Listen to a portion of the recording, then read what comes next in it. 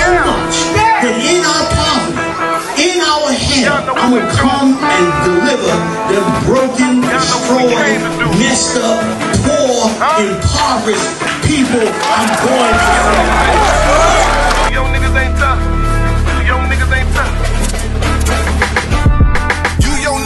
Hey, Shalom, Israel. Yahanna Bashim Yal Shah Brakatah. Yahanna Shema Al Thug Bashim Yal Shah to all the sisters, man. Listen, it's Captain 13,000, a card of a rhyme, checking in with the Israelite school of UPK under Commander Yahanna. Listen, man, this year's 52nd annual Passover. Hold on, I'm gonna say it one more time. This year's 52nd annual Passover under Commander Yahanna under the I.S.U.P.K. Couldn't do it last year. Y'all already know the Lord had his foot on our oppressor's neck. Here in New York City, there are roughly 1,000 cases a day. Those are numbers they haven't seen since May. Can't do it in New York this year because the Lord still got his foot on our oppressor's neck. New York, the center of the outbreak this spring, is now teetering on another deadly explosion of the virus. But listen to me good. This year, 52nd annual Passover, April 24th, 2021. You understand? It's gonna be in H-Town, baby. It's gonna be at the B&H Ranch, 14149 Players Street, Houston, Texas.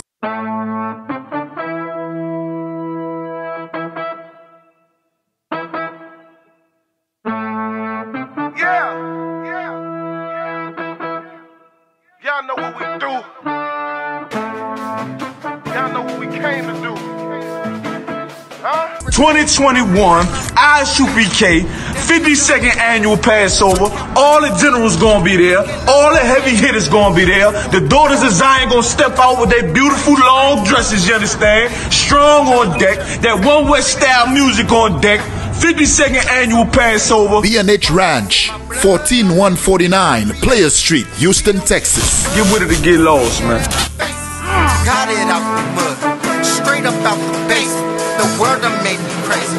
The world done turned crazy. You dealing with the men of war. We at war. I sided with the Lord, of course. On one accord.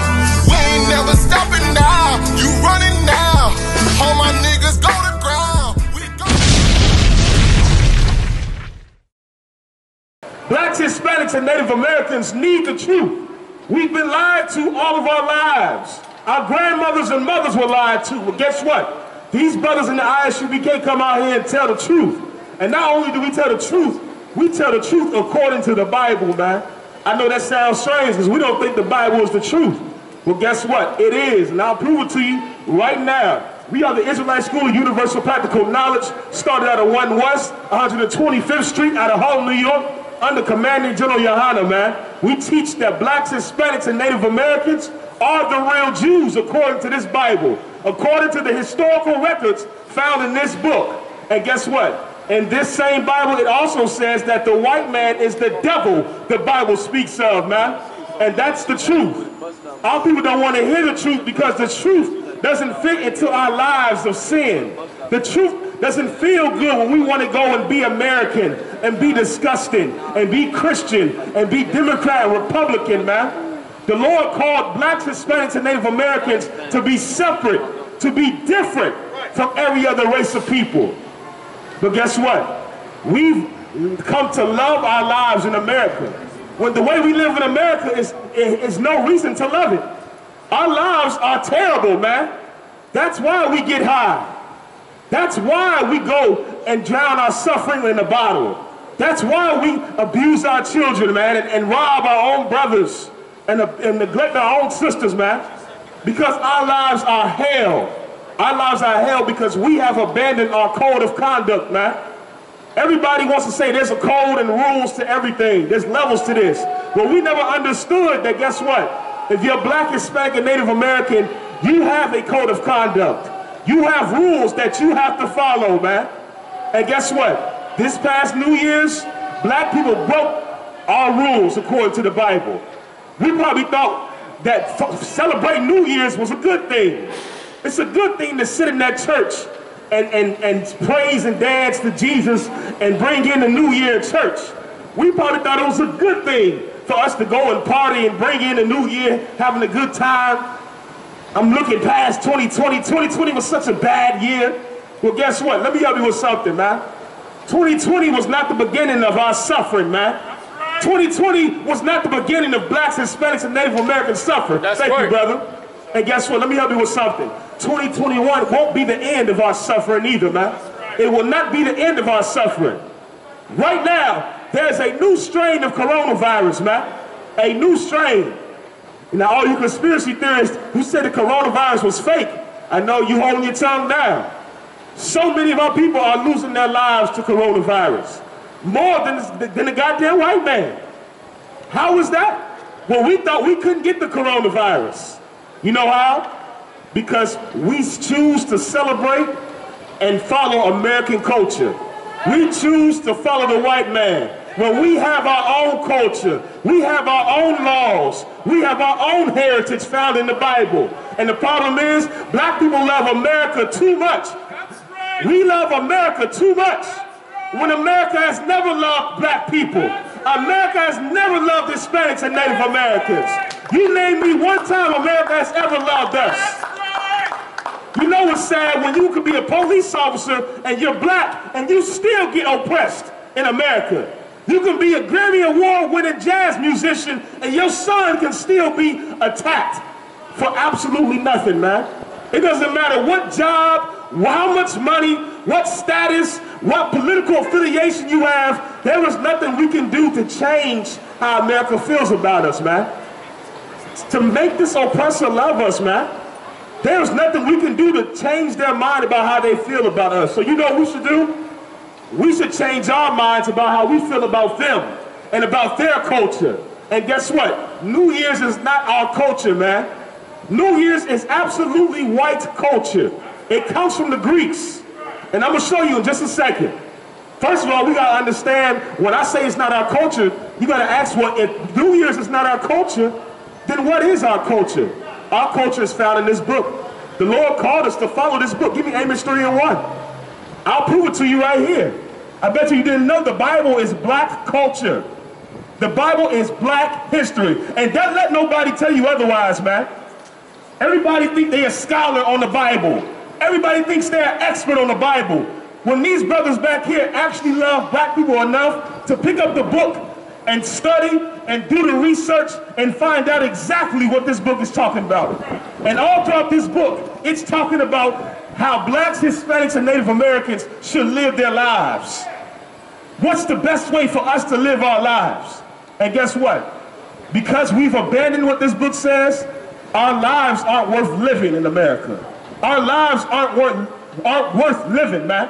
That's why we look forward to these sinful holidays. Because it's a chance for us to forget our oppression.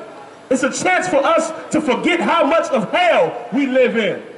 When we don't understand we live in hell because we choose to follow after the white man and his culture. Read this. The book of Amos, chapter 3, verse 1. Hear this word that the Lord has spoken against you. Hear this word that the Lord has spoken against you, man. Let's find out who is the Lord speaking against right now. Read.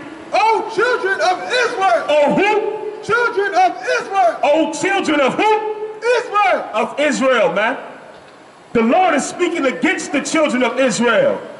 One thing you don't understand, because your pastor has lied to you and the church doesn't teach you anything, that all throughout the Bible, it's referring to one specific set of people, man. It's referring to one group of people. And guess what? It is the children of Israel, the house of Israel, the nation of Israel. The problem is we never knew that we are the children of Israel. Black man, Hispanic man, Native American, Indian man, you are a child of Israel. You are Israelite. You understand? You are God's chosen people. And right now, our God is speaking against us, man. Why would our own God speak against us? Let's find out. Read. Against the whole family which I brought up from the... Against the whole what? Family. The whole family, man. When we say we are Israelites, we're not putting that title on there because we like the way it sounds. We say we're Israelites because that's who we are. That is our biological, our DNA, man. It's by blood. If your father was a black, Hispanic, or Native American Indian man, then that's who you are. Black, Hispanic, or Native American. That's right. You're an Israelite, man. That's right. Everybody's allowed to claim their bloodline and be proud of their bloodline and heritage. Black people, we have a bloodline and heritage. And it's the children of God, man. It's being God's holy children, the real Jews, according to the Bible. The Jewish man walks all over the earth with his chest puffed up like he's the best thing on the face of the earth, when he's an imposter, man. The Jewish man is not the real Jews. Those white people in Israel are not the real Jews. The Jews are black. Christ is a black man. And this Bible is talking to black people, the children of Israel. Read. Against the whole family which I brought up from the land of Egypt, saying. The Lord is talking to our family, man. Our family who he brought out of the land of Egypt. This is how you know the white man's not the real Jews. Do you see any paintings or historical evidence showing white people in slavery in Egypt? If the white man is the real Jew, that means he was the ones in slavery in Egypt. Because the Jews were in slavery under the Egyptians. So if the white man is a Jew, how come we don't see any archaeological evidence showing he was the one in Egypt as the slave? You know why? Because he has lied. The same way the white man lies about him being a Jew, the same way he lies about him being God in Christ, the same way he lied about us getting $2,000 on that stimulus check. They lie about everything. Yeah, I'm mad about that. They lie about everything. You told us we was getting $2,000, Mitch McConnell. Mitch better have my money. You lied. You absolutely lied. And that's why we shouldn't trust the white man. Because they lie about everything. They lied about the time of the New Year. I'm about to show you right here. I'm going to show you right now. We thought we were celebrating the New Year when the New Year hasn't even started yet. And I'm going to prove it to you. But first, let's find out why God is speaking against the children of Israel. Why is God speaking against our family, black man? Read. You only have I known. Read that again. You only have I known. The Bible is saying if you are black, Hispanic, or Native American, God has chosen you. You only has the Lord known, man. We are God's chosen children. And everybody can accept it and love it when we say that in the church. But the moment we come out here and tell the truth according to the Bible, now it's a problem. That's because our people hate the truth, man. Our people hate everything that's right.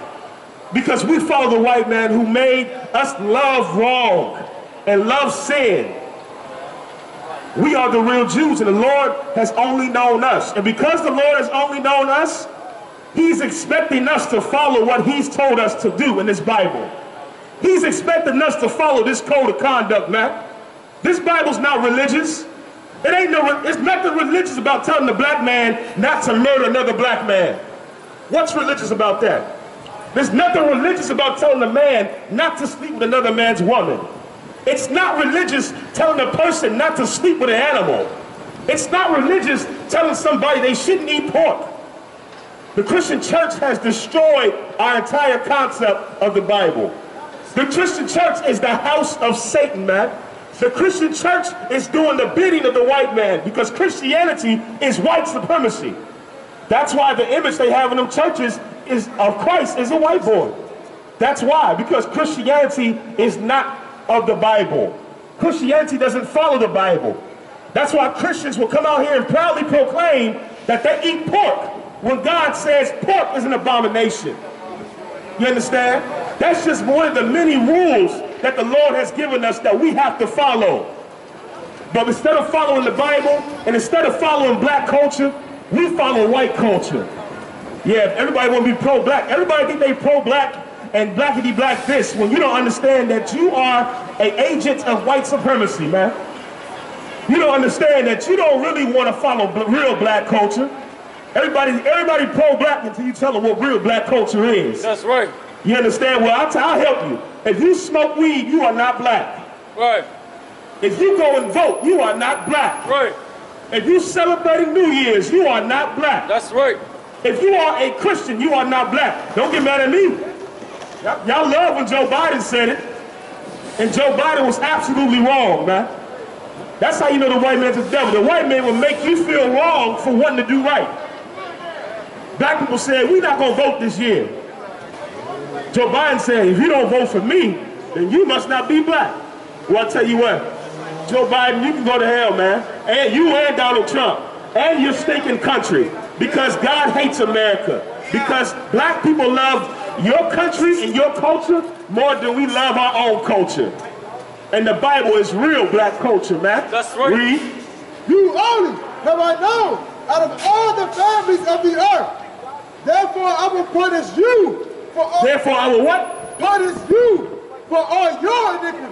When you see black people in the ghettos, and you look at our lives, and you wonder why we suffer the way we suffer in the ghettos, in the barrios, in the reservations, you gotta understand we're suffering because the Lord is punishing us, man. The Lord is punishing his children for being disobedient, for going against the one thing that can truly save us. Right. The one thing that actually belongs to us, man. The white man can steal everything on the face of the earth, but he can't take away this right here. This is our heritage, through our bloodline. Our forefathers made a covenant with the God of the Bible, and they can't take that. They try to take it, but they can't change our blood, man.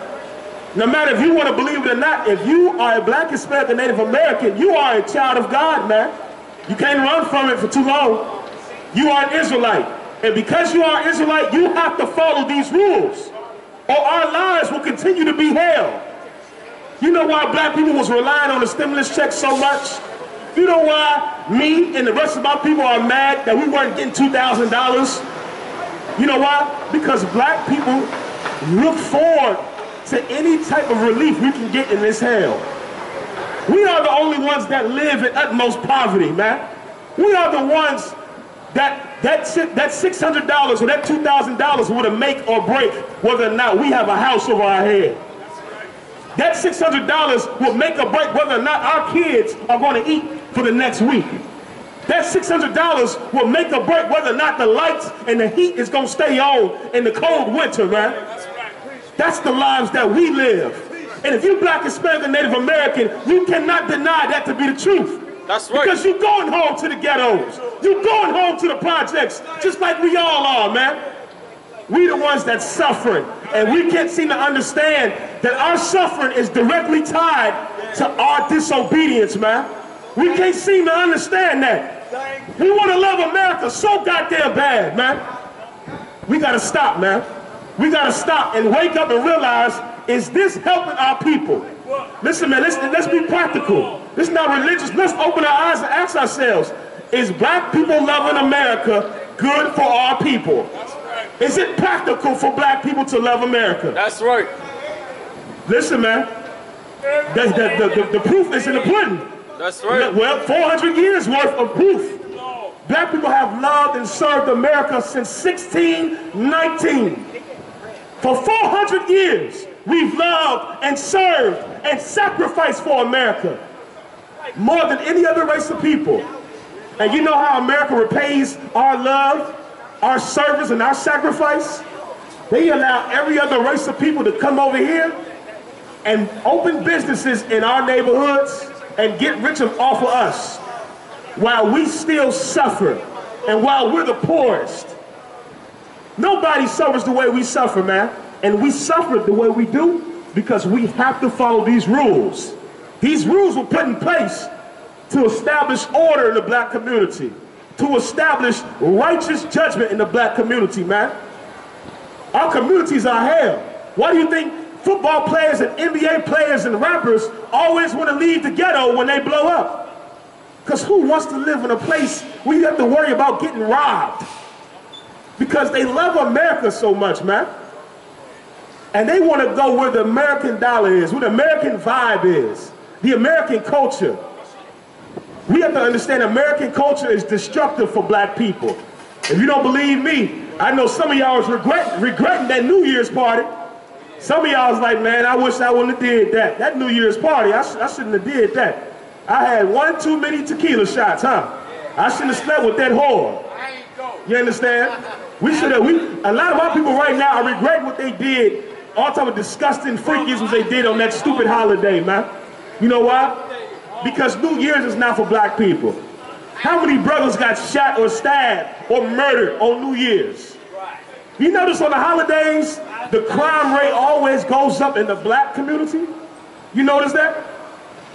The crime rate skyrockets in the black community during the holidays. Right. Guess what? So much so that they even tell you, when you go to the store, make sure you hide all your belongings. Make sure your doors is locked. They tell us that because they understand that black people getting the Christmas spirit is not white people getting the Christmas spirit.